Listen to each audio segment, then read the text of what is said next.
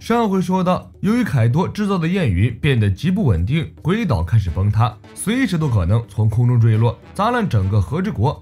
山治的血统因子觉醒、强大的恢复能力以及刀枪不入的能力，让科学怪人奎因都为之惊叹。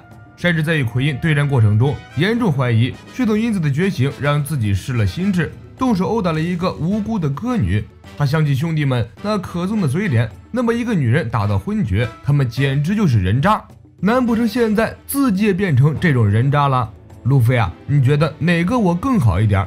是那个至今为止一遇到女性敌人就束手束脚，虽然靠不住但有血有肉的我，还是冷酷无情能打倒眼前的怪物，只要得到命令就能解决掉任何人的科学战士？哪一个才能助你成为海贼王呢？山治拿出隐形黑战斗服，他认为是自己穿上这个战衣才会诱发身体里的血统因子觉醒。为了不让自己变成自己讨厌的杀戮机器，山治一脚将战斗服胶囊踩爆。奎因惨叫道：“给我看看变身嘛，太可惜了。”山治点燃一支烟，眉头紧锁。再见了吉尔玛，再见了女澡堂，我必须终结这场战斗。在动手暴揍奎因之前，山治拨打了场外热线，联系到了热心观众索隆。他告诉索隆，都打赢了这场战斗，如果我失去了人性，请务必杀死我。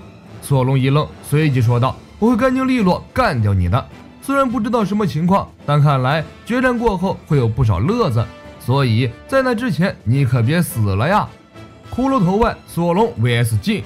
晋用上古时代无翼齿龙的狩猎方式攻击索隆，这个招式简直一言难尽，实在很难描述。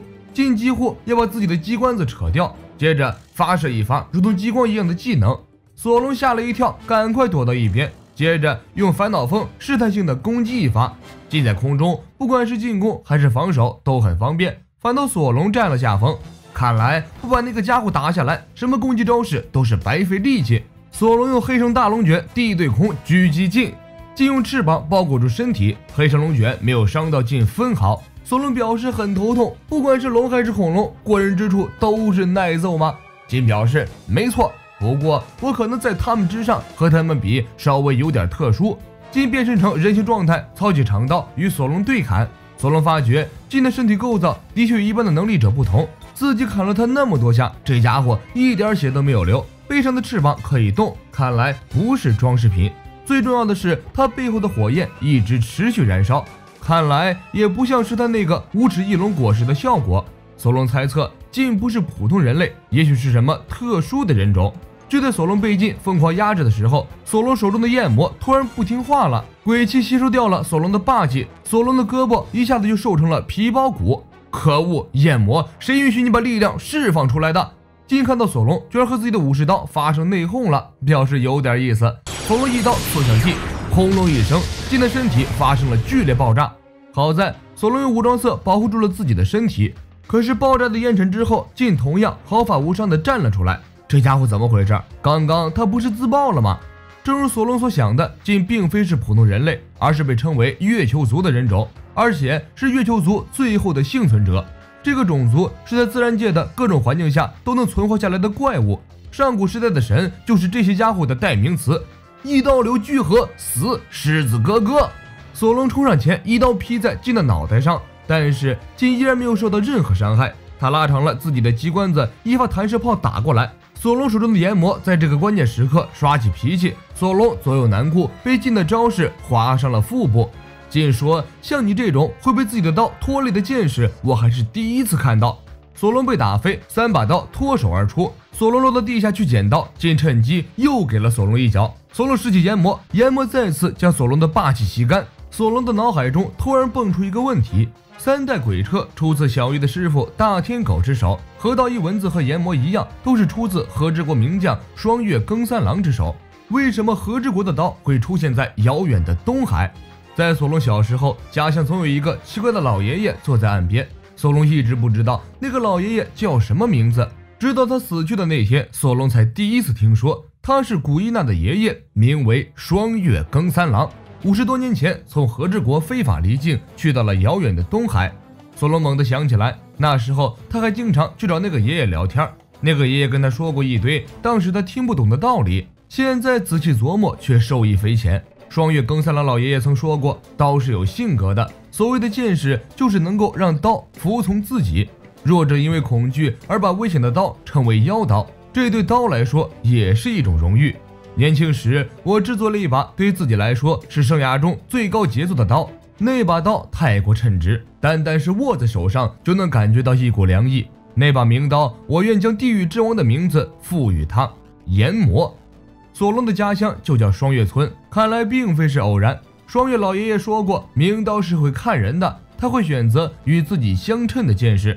索隆恍然大悟，这把炎魔选择了我，他在对我进行试炼。难不成当年的玉田在被炎魔持续夺走霸气之后还能从容战斗吗？现在该怎么才能让霸气稳定下来？持续释放这么多霸气，我会没命的。不，这样正好。索隆手持炎魔释放出大量的霸气，武装色霸气夹带着霸王色霸气，周围的杂兵同时口吐白沫，晕倒在地。此时宅邸1楼至2楼的楼梯间，乌索普几人正逃命，火焰已经逐渐向下蔓延了。逃命的过程中，他们撞见了一双会跑步会说话的腿，乌索普和娜美吓了一跳。这不是在庞克哈萨德的时候因为罗的能力而被分尸的警卫们吗？乌索普扑过去抱住警卫们的腿，但是这双腿只能说话，无法听到声音。娜美在警卫们的腿上画出逆三日月的图案，警卫们恳求他们到宅邸1楼阁楼入口处支援。乌索普与娜美暂时分开，自己带着警卫们的腿去找警卫们碰面。宅邸1楼的塔里，警卫们小菊、看侍郎倒在一片废墟中。警卫们命很大，他当初被罗切断的腰部没有完全粘合，凯多一刀刺透他身体的时候，他没有死，下半身跑出去呼叫增援了。而小菊也尚存一口气息，只要能挺到友军到来，他们应该就能得救。这时，意识清醒的警卫们听到了2个让他死也不想听到的声音：被砍脱的大蛇与应该已死翘翘的看侍郎正在隔空对话。原来大蛇没有死，看侍郎也一口气吊着。大蛇为了报复凯多和武士，命令看侍郎最后再出大招，毁掉整个鬼岛。看侍郎用尽自己最后一口气，画出了一个巨型怪物火前坊，接着便断了气。这个黑乎乎的庞然大物身上燃烧着熊熊火焰，就像一个行走的火炉一样，走到哪里哪里就是一片火海。骷髅头的地下藏着一个大型武器库，大师想要利用火箭坊将武器库点燃，直接送所有人去西天极乐世界。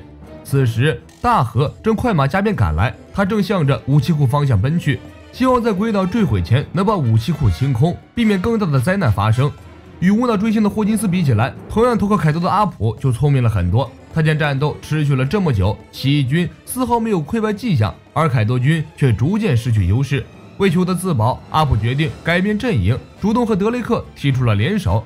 你应该是海军的间谍吧？现在你是什么人已经无所谓了，问题在于你想不想干掉凯多？我们俩争个你死我活有什么用？到时候2败俱伤，可就没机会干掉凯多了。大家都不属于任何一方势力，干嘛非要窝里斗呢？要不要我们联手？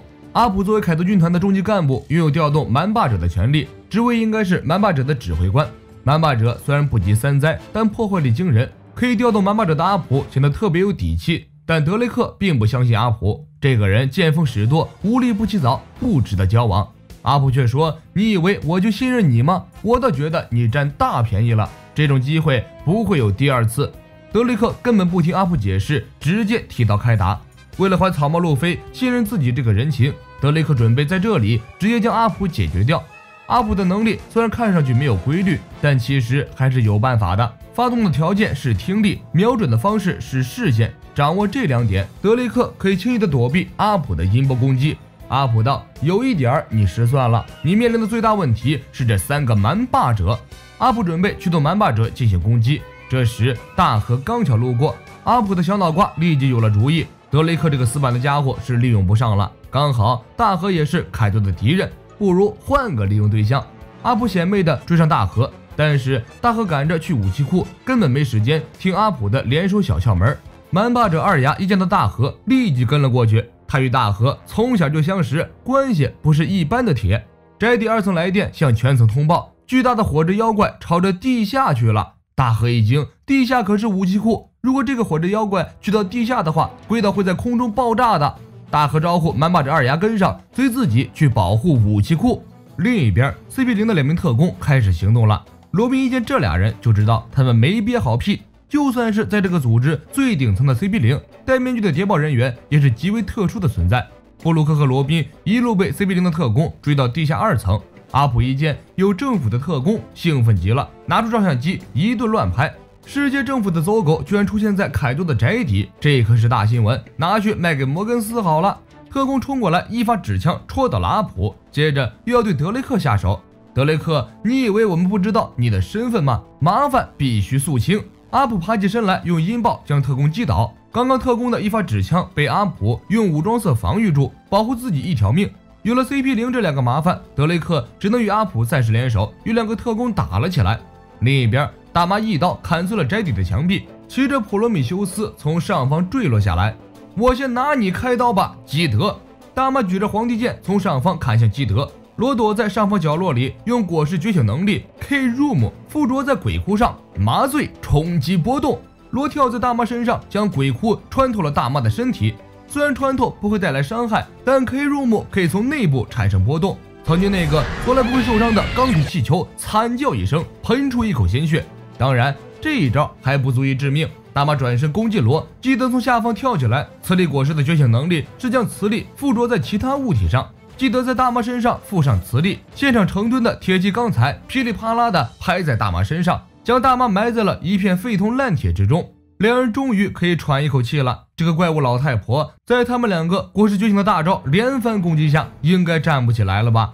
天真了少年！只听乒乒乓乓几声砸铁巨响，暴怒的大妈击飞了压在自己身上的钢铁，从废铜烂铁堆中缓缓站起身。大妈念出灵魂咒文，现场那些没事下围观的吃瓜群众因为恐惧大妈，灵魂被大妈抽了出去。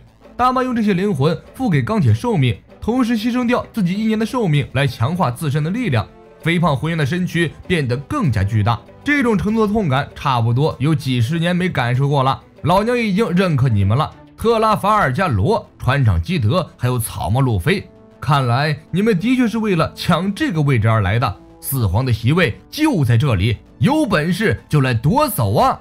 恶魔果实觉醒技能需要耗费相当大的体力，用罗的话来说，使用1次可能就站不起来了。不过看两人现在还这么神采奕奕，就知道他们2个老江湖都留了后手。基德怒道：别惜命了，把你所有的力量拿出来呀！就算你一拳我一拳的和他互殴，也要把他拉下台。本期内容就是这些，下回百兽海贼团最后的2道防线，火在晋，义在奎因，败北，百兽海贼团主力全灭。小伙伴们，我们下期再见。